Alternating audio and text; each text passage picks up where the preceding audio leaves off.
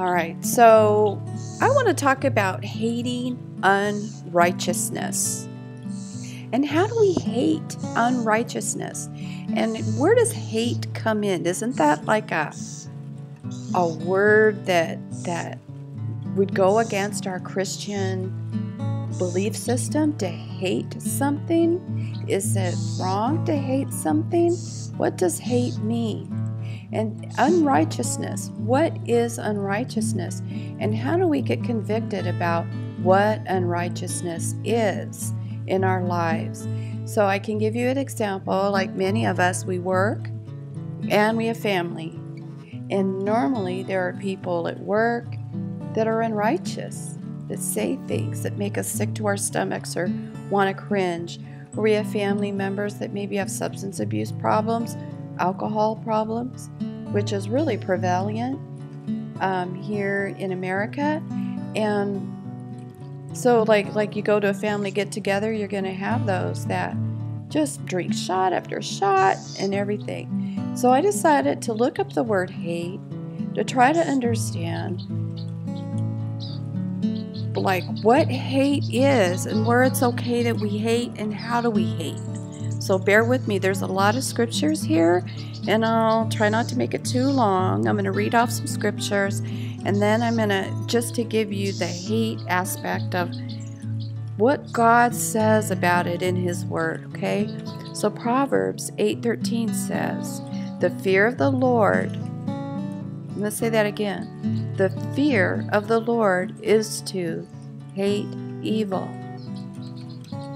Pride and arrogance and the evil way and the perverted mouth I hate." And in Hebrew, in the Old Testament, it's shaneh. It is to hate personally, an enemy, foe, be hateful, odious. And so, interesting enough, all of the words hate that are translated into English from the Hebrew is this hate, okay? Is this meaning. And it doesn't have any other meanings to it. I'm going to go on. Psalm 97:10. He says to hate evil, you who love the Lord. Who's he talking to? Us. Who preserves the soul of his godly ones. He delivers them from the hand of the wicked. Amos 5:15. Hate evil, love good, and establish justice in the gate.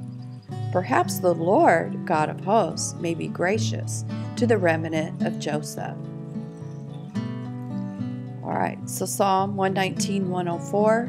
From your precepts I get understanding.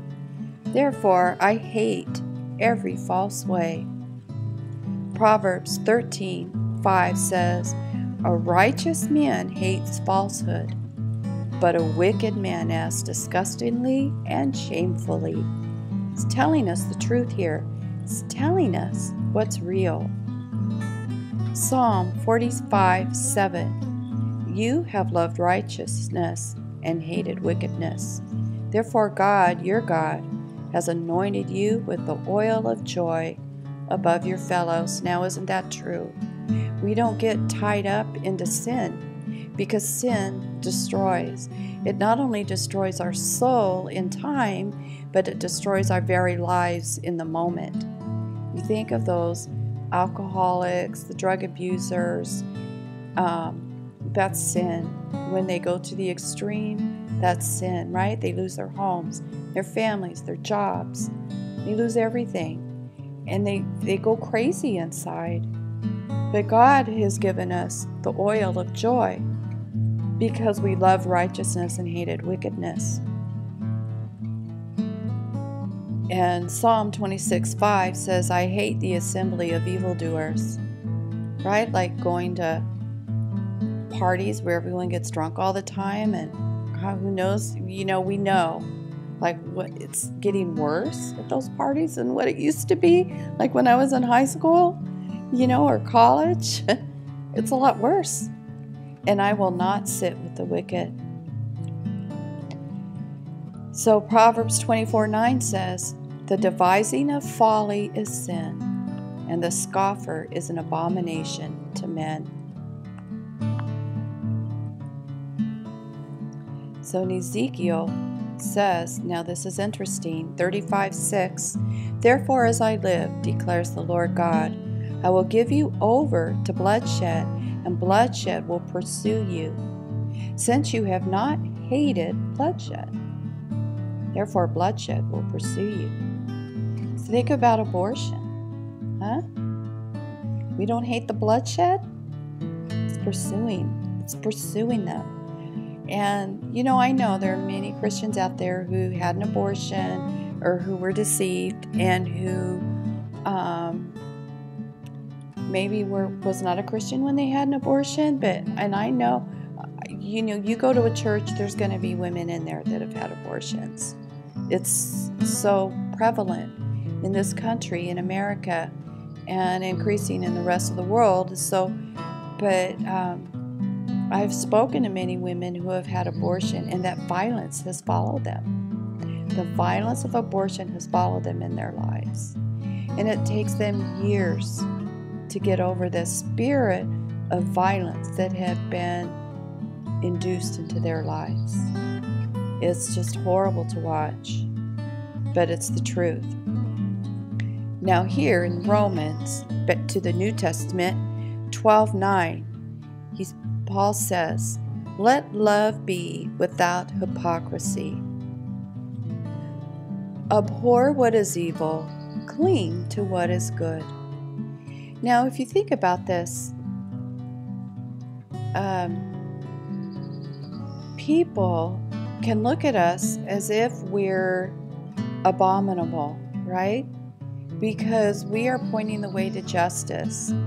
In Proverbs 29:27, it says, the unjust man is abominable to the righteous, and he who is upright in the way is abominable to the wicked.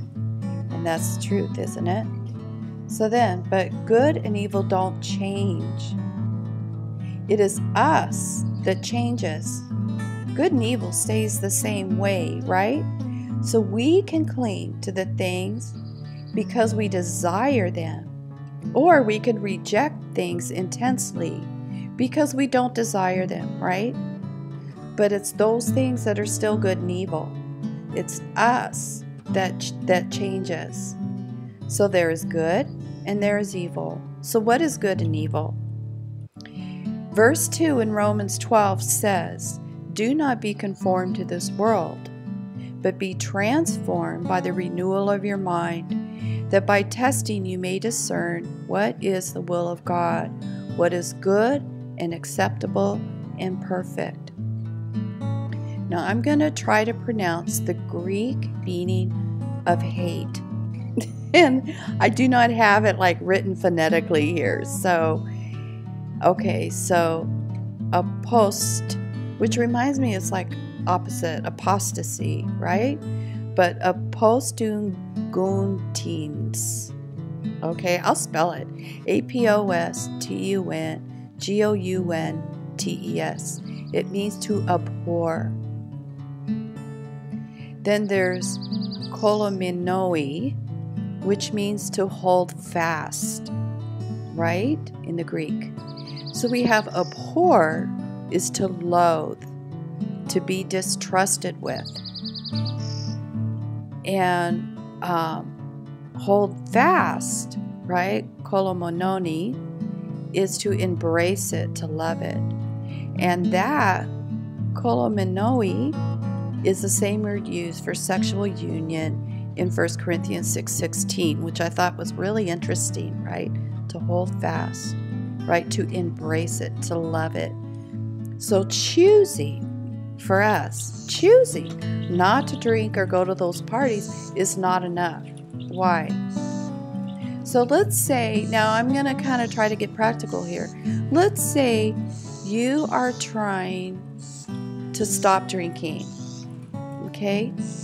You can choose to not drink, but it's a struggle. Why is it not enough? Why is there such a high failure rate in alcohol abuse?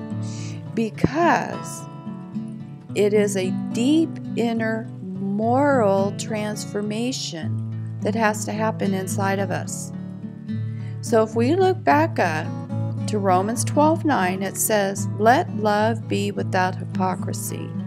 So remember the word hypocrisy. Paul does not say to avoid evil, okay? But he says, abhor what is evil, to hate evil, okay? So don't just choose good. Don't just choose to quit drinking, for example, but embrace the good. Embrace the fact, your deep inner moral transformation to quit drinking. So think about it. Paul is not saying that we only choose good, but to embrace it, to love it, and not only choose evil, but that we hate it, we abhor it. That which is born of the Spirit loves the things of the Spirit. In John 3:7, Romans 8:7, and 1 Corinthians 2:14 through 16. We have been purchased by the blood of Christ through the covenant, and what he said is, I will give you a new heart and a new spirit I will put within you, in Ezekiel 36:26. When Christ gives us a new heart, then we begin to see the world the way he sees it and feel it the way that he feels it. There is that daily transformation. I hope you understand what I'm trying to say here. So in the beginning of the verse, and I'm going back now to Romans 12:9, let love be without hypocrisy, abhor what is evil, cling to what is good, right? It says, let love be without hypocrisy. That's genuine. Be genuine. I take it as loving to abhor the evil and embrace the good. Evil is bad for people, period. Good is good for people, period. And not the other way around.